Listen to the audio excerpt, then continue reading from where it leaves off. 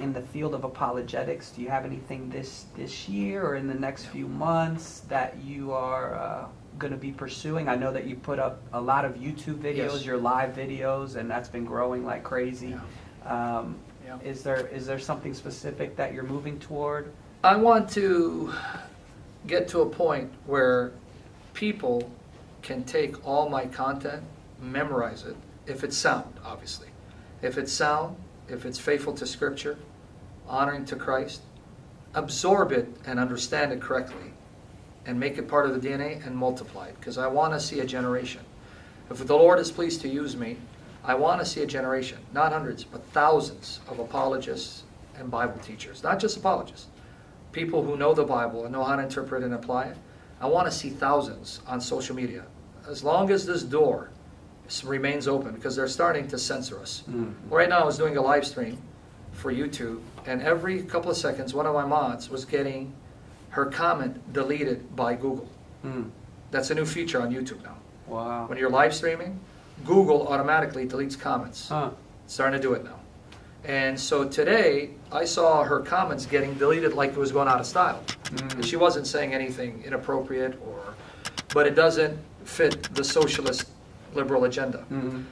So as long as this door is open, where we can use the resources, because God is the one who opens and closes doors, I'd like to see thousands of Christians on social media platforms, whether YouTube, whether Facebook, whether Instagram or TikTok, and learning this information and distributing it for millions all over the world. Because we live at a time where in the comfort of your own home, you can be preaching to people in Africa.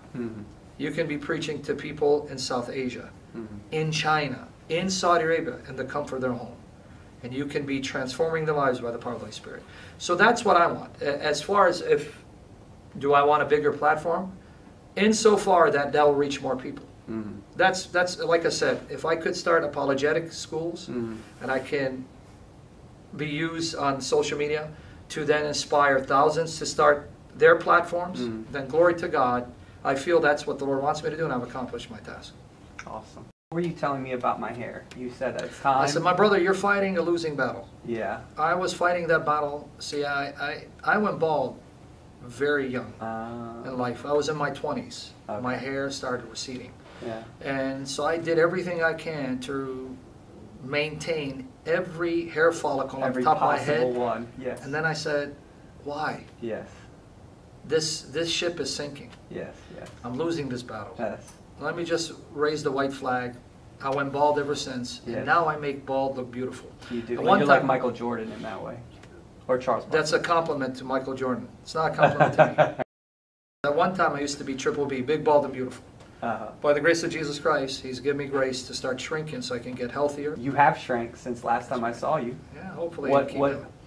What have you been doing? You got a workout plan or just eating better? Number one, I want to give the Lord Jesus all glory, because for years I struggled with that. I really did. You know, because we're fallen creatures, we live in a fallen world, we try to find ways to self-medicate. You know, I'm not trying to get psychological, I'm being biblical when I'm saying this. We have undergone certain things in our upbringing that has left damage that only the Lord Jesus can heal. By His stripes, by His wounds, we are healed. And He doesn't just heal us spiritually. That is important. He saves our souls. But the Bible says that Jesus Christ has procured the redemption of the entire person. He's come to redeem and make you whole spiritually, psychologically, emotionally, and physically.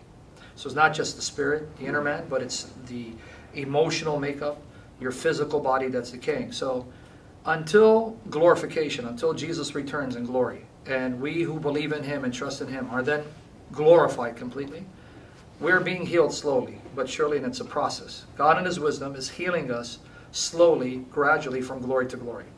Now, until we encounter the Lord and fall in love with Jesus Christ, and I pray everyone does, sadly not everyone does, we find other venues to medicate. So one of the ways I would self-medicate, heal my wounds, my low self-esteem or my need for affirmation, is I would stuff myself. So gluttony became a tool that ensnared me. I became bound to it, because if I get depressed, if I felt I was being belittled, if I sensed I wasn't being affirmed, so I'd run to food. So even as a believer, I struggle with that. Mm-hmm. And I would cry out to Jesus Christ, Lord, please set me free. My healing is in you. Mm-hmm. Please set me free from any bondage. So for over, I would say over 15 years, that was my battle. Then glory to God, the Lord, who is patient, who teaches us to be patiently enduring and seeking his face. That's a parable, actually, Luke 18, 1-8. He gives a parable about the persistent widow. And what he's trying to say is, God desires to give good gifts to his children. You'll find our Lord saying that in Matthew 7. If people want cross-references to everything I'm saying, Luke 18, verses 1-8, and then Matthew 7, verses 7 to 11, 7, 11, so that shouldn't be hard. Matthew 7, 7, 11. The Lord encourages the faithful to be earnestly seeking and asking and knocking and not give in, because he says that your heavenly Father delights in giving you the Holy Spirit and good gifts because he loves you. And he likens that to fallen creatures, right? He says, if you who are evil, he says that. If you go to Matthew 7, 11, and Luke 11, 13, the parallel, he says, if you who are evil know to give good gifts to your children, though you're evil, you still have this sense of love for your children, that you will give them something good. You won't give them a serpent or a stone if they ask for bread. How much more your Heavenly Father? It's an argument from the lesser to the greater. But God wants us to endure in prayer. And he's using that to discipline us, to train us, to keep praying. Because prayer is a form of spiritual exercise. See, we are given certain disciplines to strengthen our spiritual muscles. Because we're in a spiritual battle. We need to be spiritually trained for spiritual battle. We have spiritual weapons. One of the weapons is persistent prayer. So God could answer me in a nanosecond. But he allowed me to struggle and struggle. And finally, glory to Jesus. About 2 years ago, he gave me victory. And I pray in Jesus' name, that victory, he will sustain me in it. And I continue to overcome until the Lord takes me. So that's what happened. So now how do you do that? Well, he finally gave me the grace to control my appetite. So appetite was the big thing. How about exercise? Oh yeah, well, I've always loved to do cardio. I used to like bodybuilding. Yeah. I don't like weights anymore, but I need to for the tone, just for, you know. Yeah. But I've always loved to do intense walking. When I was too heavy, I couldn't jog. So I love to walk. So I would do a lot of walking, a lot of cardio, like 5-6 miles. And then I tried intermittent fasting, which worked. So that helped me. In those two areas, the Lord gave me grace. And I pray that grace will be something that stays with me until the Lord takes me. So that's how it happened. Amen. Cool. When you speak, you have a gifting, a great gifting with your mind. You're sharp. You're able to recall things. I was just curious. You know, was there a certain age where you started to realize that, recognize that, yeah, you know, I praise the Lord Jesus that he saves me from realizing this gift that people notice, because, you know, we're already damaged, and our tendency is to make ourselves more than we are and get puffed up, because Paul says knowledge puffs up, love builds up. And for the glory of Jesus, I pray he saves me from myself and my sinfulness and from satanic temptation. And we need to really pray that. Amen. Because you've had some great men of God who believed their own hype and fell. And we won't mention any names, but you know what I mean. Some who had worldwide impact. May the Lord save us from that. In Jesus' name, may we never shame and dishonor the Lord. And what we wrestle with, may he give us victory to overcome. When you ask me, when did I realize it? When I came to faith, it would have been in the late 90s. And so people ask me, did you do anything to memorize scripture? And I have to be honest. No, I didn't. What happened was, early on, so it didn't take 20 years to cultivate. It was like immediately, once God confirmed to me, do ministry, do evangelism, I'd be speaking to a person, and this is within the first year of me coming back to the faith and having a zeal to want to now work for the Lord. You talk to me, and verses would flash in my mind. So it's nothing I've done. All glory to the Holy Spirit, which again, because the Bible is God's word, and the God of the Bible is real, we know what the Bible says is true. So the Bible says the Holy Spirit, according to his own will, has already given specific gifts to all the members of the body of Christ. That's 1 Corinthians 12. He distributes the gifts according to his will. That's 1 Corinthians 12. You can read verses 1 to 11. Just read that section. So the Holy Spirit has already decided, when you come to faith, I already have these gifts lined up for you. I already have these gifts lined up for him or her. It so pleased the Holy Spirit that these were one of the gifts he gave me. And so you talk to me and verses would flash in my mind. So prior to that, you didn't really find that you recalled things faster than other people? Well, I don't know, because I didn't need to. Yeah. But I wouldn't be surprised even before that I had recall. Why? Because the gifts sometimes you're given them at birth. Right, right. But you may misuse them. For example, what do I mean by that? When you see someone who's exceptionally gifted in a field, like you see Michael Jordan, we're talking about him, or Muhammad Ali, or music, or Michael Jackson. All good gifts are from the Holy Spirit, and every human creature is endowed with gifts and talents. It's what you do with those gifts and talents. Amen. So I wouldn't be surprised. This ability, recall, was with me growing up, because prior to that, all I would focus on, sadly to say, I used to be heavily into bodybuilding martial arts, so it would be Bruce Lee facts or Arnold Schwarzenegger and bodybuilding. That was, those are things irrelevant. And so, if this gift of recall was already there, I wouldn't be surprised. Why? Because the gifts at times already, you're born with them. Yeah. It's you realizing what those gifts are and how you use them. Yes. Amen. So glory to God, the Holy Spirit brought me to saving faith, and then I became aware these gifts you've had were always intended to be used to glorify Jesus Christ. Yeah. Michael Jackson was born with that exceptional voice. That was given to him because of the Lord to be used to glorify the Lord. Now, what you do with that gift or talent will determine whether you are praised by the Lord or condemned. Even, believe it or not, people may think I'm exaggerating. Even the ability to fight physically is a gift of the Holy Spirit. And if you don't believe me, read the book of Samuel, Chronicles. It lists David's renowned fighting men, people who are known for exceptional military prowess in the battlefield. Because even the ability to fight, even the ability to be successful in the battlefield is a gift of the Holy Spirit. Even craftsmanship, and I'm going to even give you a biblical proof for this. Even construction, you being a successful craftsman and constructing is a gift of the Holy Spirit. And where do I get this from? If you go to Exodus 31, verses 1 to 6. I'm giving people the reference so they can check me up on this. Exodus 31, verses 1 to 6, and Exodus 35, verses 30 to 31. It says, Bezalel had the spirit of wisdom and understanding in all craftsmanship to construct the temple of God. I love that verse. See? Yeah.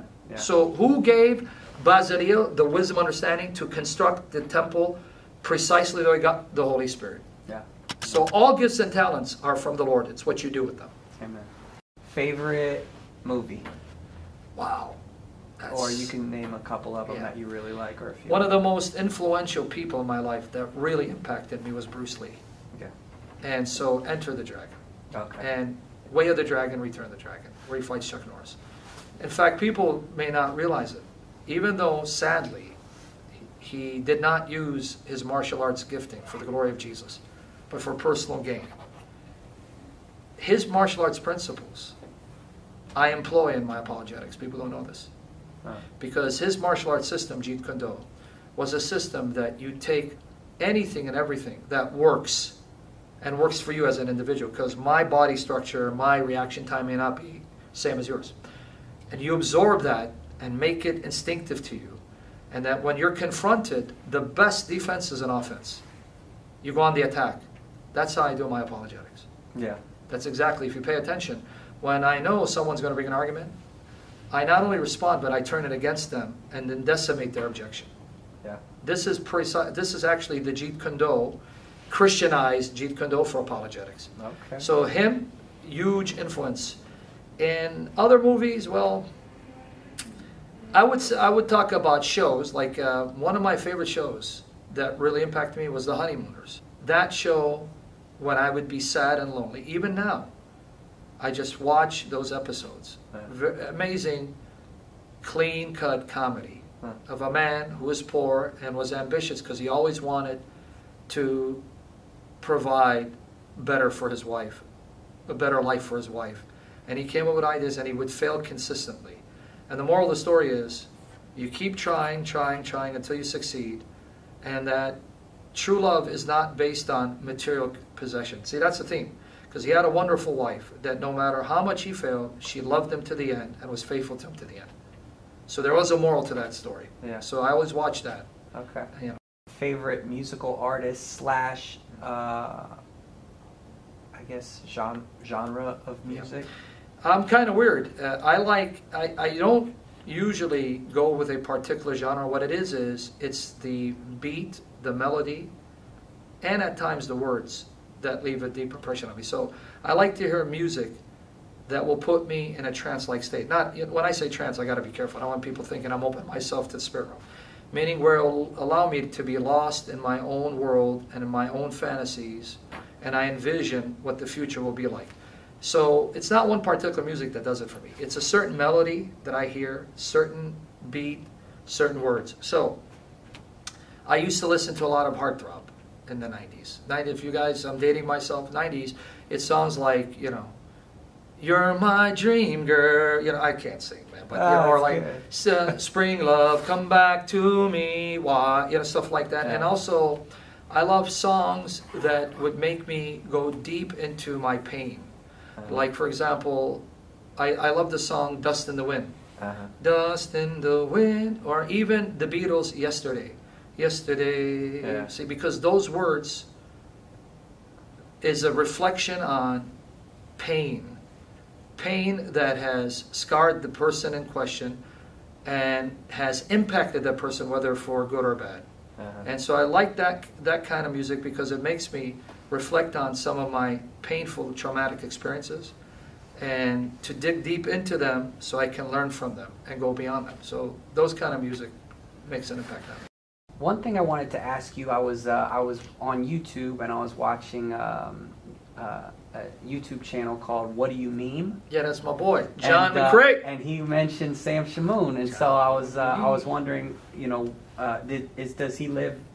Have you met him? Yes, in person? We've met face to face, and Lord willing, I'll be meeting him again in about a week from this recording. Oh, okay. So from a week from this recording, if the Lord wills, I'll be meeting him.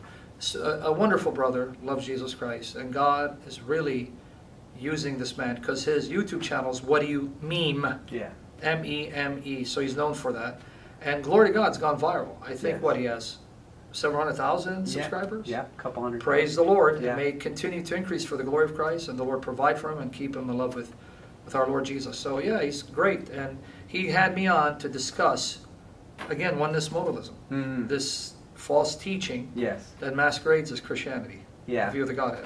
Yeah, because I saw one of his recent videos where he was talking about, you know, Brandon Tatum and all of that stuff. And, and we need to engage because a lot of people don't know there are those who profess to be Christians of the Christian faith that will tell you Jesus is God. So at first glance, you're going to think that they believe what you believe, but they're anti-Trinitarian. So they'll tell you Jesus is God, and they believe the Father, Son, Holy Spirit, like, oh wow. But they don't believe the Son as the Son existed eternally before creation as the Son. There are various mutations of modalism. And for those who are not too familiar with church history, and I'm no scholar of church history, but I was forced to at least study enough to learn about some of these aspects. Most of us are students of scholars, so I'm one of them. I'm a student of scholars, those who studied. You will find a mutation of modalism in the late 2nd, early 3rd centuries of the church. And you'll find prominent Orthodox, when I say Orthodox, I mean those who represented the true faith, the true church, the true doctrines of the Lord Jesus Christ. You'll find prominent Orthodox theologians whose writings not only have been preserved in the original language, but are translated.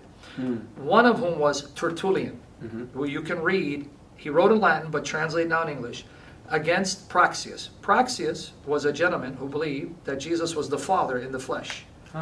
So this form of heresy was already tackled with and refuted early on. In fact, I tell people, every heresy that we encounter today, you'll find some ancient precedents for it. You'll find an earlier form of this heresy, right? So it's like Solomon says, nothing new under the sun, literally.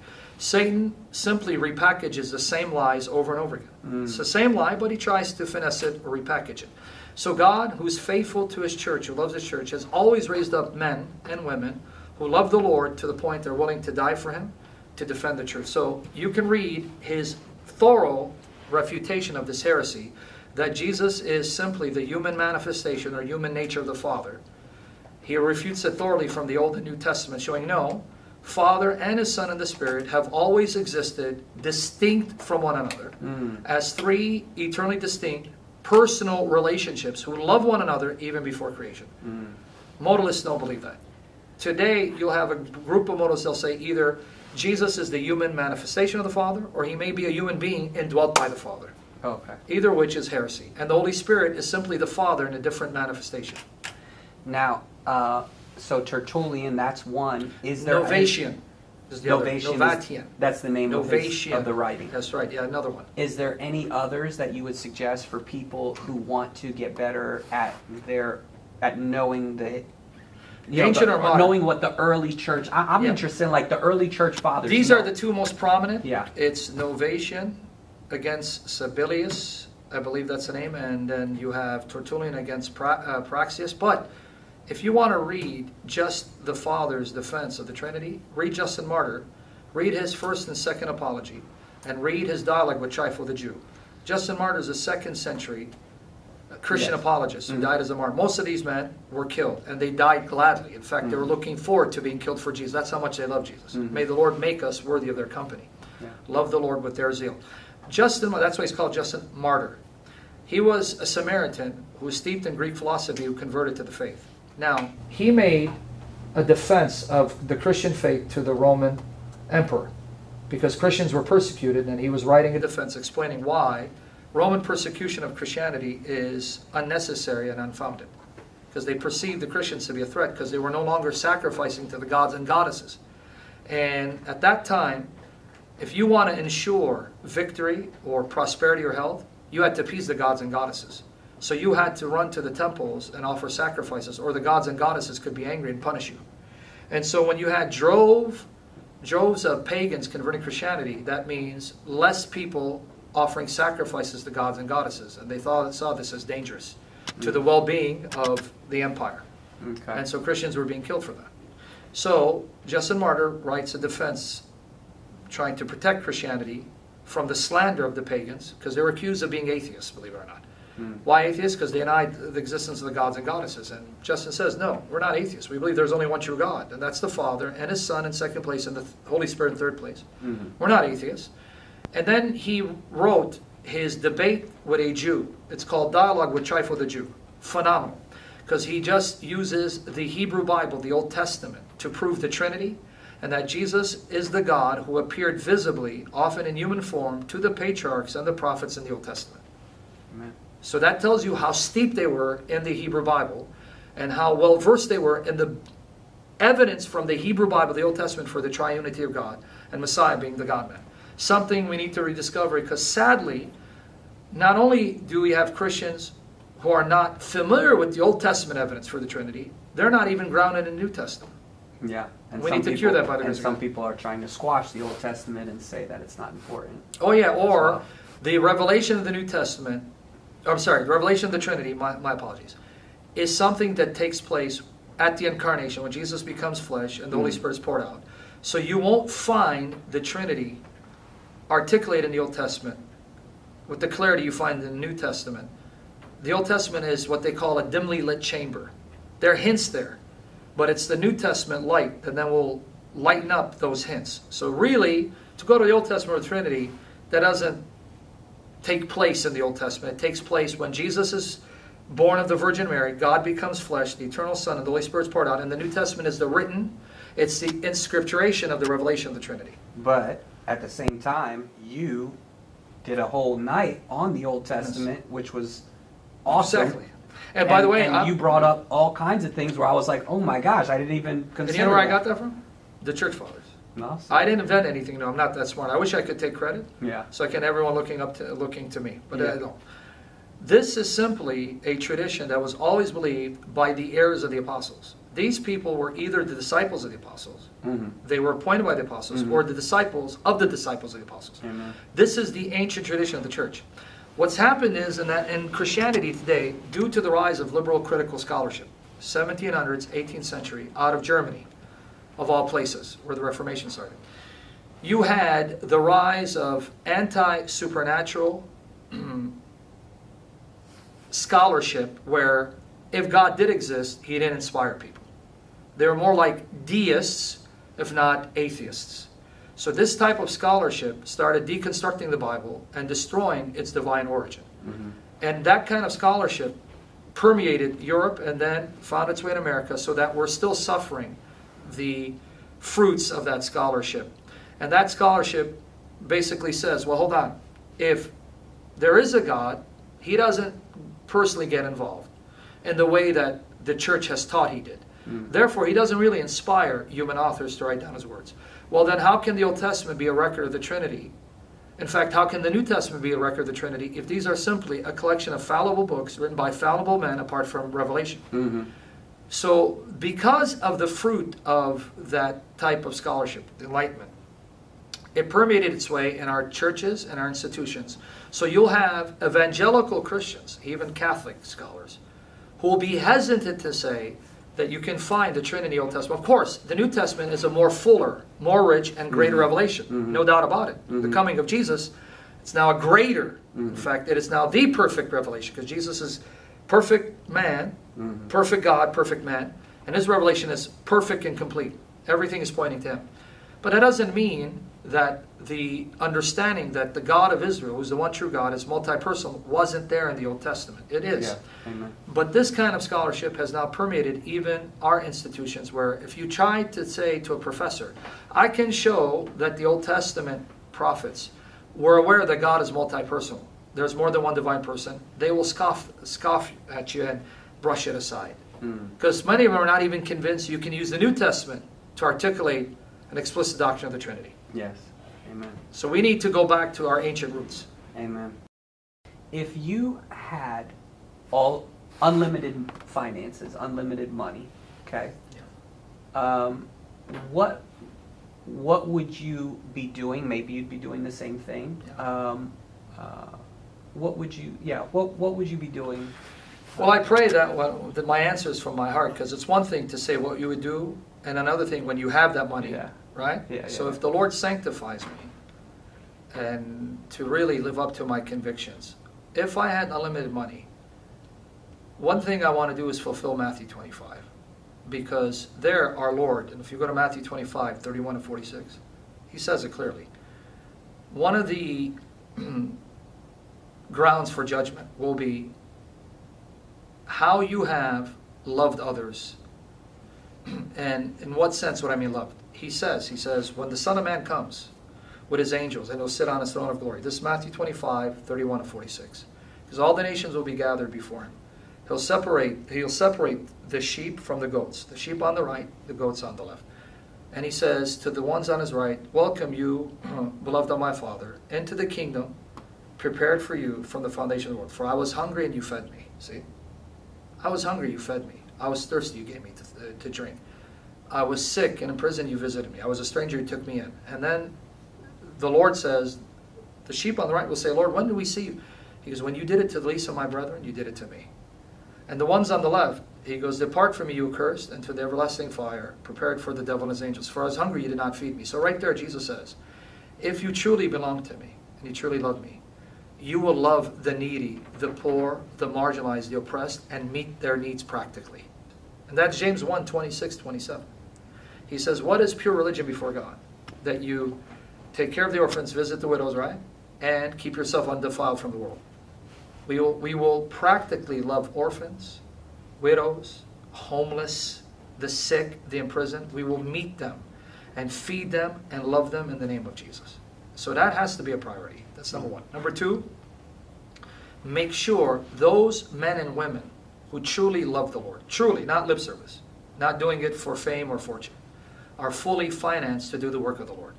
That's number two. And number three, obviously, I would love to see apologetic centers, institutions built to then thoroughly saturate every member of the body of Christ who wants to learn the faith thoroughly and accurately and live it out for the glory of Christ and go out there and be the salt of the earth, the light of the world, without charging them a dime. These are the things that I think are priority. Because what we have, though, is even though the internet has been a great blessing, all you do is pay for internet and you got so much resources that in prior generations they would dream of having for free. Lexicons and dictionaries and interlinears so that you can be a scholar at the comfort of your own home. And yet the level of biblical illiteracy is alarming. This generation knows less than the Bible than a bygone era. If you look at the church fathers, they didn't have the internet. They didn't have the software, the Bible software lexicons.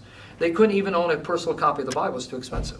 And yet when you read their writings, they are saturated with the Bible, quoting it from memory in their written responses, because they couldn't go and pick up, okay, where's the Bible? Because these were either scrolls, or early on the churches did use what's the modern equivalent of a book, the codex, but they couldn't carry it with them. They would leave it in the church.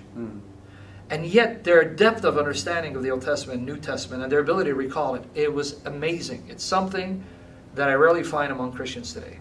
So we would need to put a desire by the grace of the Holy Spirit in the hearts of Christians to want to learn the Bible, eat it up, be saturated with the Word of God, live it out.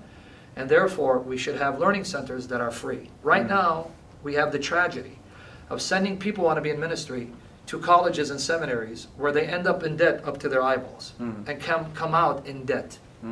Why should we do that when, if you look at how the Lord has designed His church, you are supposed to receive a biblical education in the church that you're a member of by qualified bishops. And from the midst of us, then you appoint those who will succeed you. We don't hire from the outside. It's not how they did in the biblical. Go read it. Don't take my word for it. Read New Testament. How did they appoint? An apostle would come to an area, would convert people, spend years with them teaching the faith, and then would see among them someone that the Holy Spirit was showing him, this man's qualified to be a bishop. They'd lay hands on him, say, now you take over. And then you appoint bishops. And that's how it was. One bishop appoint another bishop. Now, if you look at it, we don't raise pastors from our midst. We hire them from the outside. Someone who's gone to seminary. Oh, what seminary you went? Oh, what? That's not how it's. That's not us. We need to go back to the biblical way of doing things. That's what I would do. Awesome. Is there anything, one final thing you want to say to anybody watching that maybe is an early believer or a young believer in the apologetics field, or to encourage them? Yes. I would really, really emphasize crying out ceaselessly, day and night, without failure, to the Holy Spirit to guide you. I mean this from my heart. And I'm going to share my testimony, just to be encouragement. My style of preaching is not going to be something that will appeal to everyone. That's why God raises a variety of people, variety of personalities and temperament, because God will use you to reach a certain group that I may not reach, and there's a certain group that will like my style, maybe not yours, but that's how it is, so that no one person becomes the focus. All focus goes to Jesus. I say that because I want to give myself as an example. I've never been to Bible college, never been to seminary, never been to university. The highest education I got was a GED. Why am I belittling myself? Because it's, oh man, dude, you're basically an idiot from worldly standards. Well, for two reasons. Number one, this is proof of what the Holy Spirit had Paul write in 1 Corinthians 1, 18 to 29. I want everyone to go read it. 1 Corinthians chapter 1, verses 18 to 29. It says, God, in order to embarrass the so-called wise men of the age, the so-called philosophers and scholars who thought that they are so knowledgeable. So in their knowledge, they thought they didn't need God. Or in their knowledge, they rejected God's existence. It says God, in order to humiliate them, chose the foolish things of the world. Meaning those that the world looked down upon, marginalized, oppressed, and pretty much treated them as idiots. And he goes, I'm going to take these so-called idiots that you call idiots, and I'm going to raise them up and fill them with such wisdom to make you look like idiots and make your wisdom expose it for what it is, foolishness. And so that's why I'm boasting about my background. Here was a fool by worldly standards, and God said, I'm going to take you, considered a fool, and I'm going to teach you how to silence the wise men of this age, which leads me to the second point. I was challenged by a Muslim early on, and he rocked the foundation of my faith. And I remember going that night in tears, asking God, and I did this not just one night, but I did it until God answered me. This is why I'm saying do this. I said, God, please give me answers to these questions. And I promise you, if you do, I will devote myself by the power of the Holy Spirit to make sure no other Christian gets humiliated like I did, but to then provide answers for them so they have no doubt about the truth of the faith. And here I am, I stand before you. So my advice is, cry out to the Holy Spirit. Please, Holy Spirit. You were sent, because Jesus said, He sends the Spirit of truth to guide the church into all truth. and he'll abide with us forever. So Jesus can't lie, and the Holy Spirit can't lie, and the Holy Spirit can't fail. He's almighty. He is real because Jesus is alive, so he's with us. Cry out, Holy Spirit, please. You've been sent by the Father and the Son to guide me into all truth, to teach me your word, to know what your word is, and how to apply it and live it out of love for Jesus. I give my life to you. I surrender all. Teach me and enjoy the journey. Awesome. Well, thank you for watching. And check out Sam Shamoun on YouTube. I don't know if is it still under Shamounian? Shamounian, like Shamounian. Yes. And yeah, and if you want to know more about the Oneness Trinity debate, wow, check out his videos. If you want to know more about the objections to Islam, all of those things, he's got a bunch of stuff on those, and obviously more. So God bless y'all. Yeah. Thank you.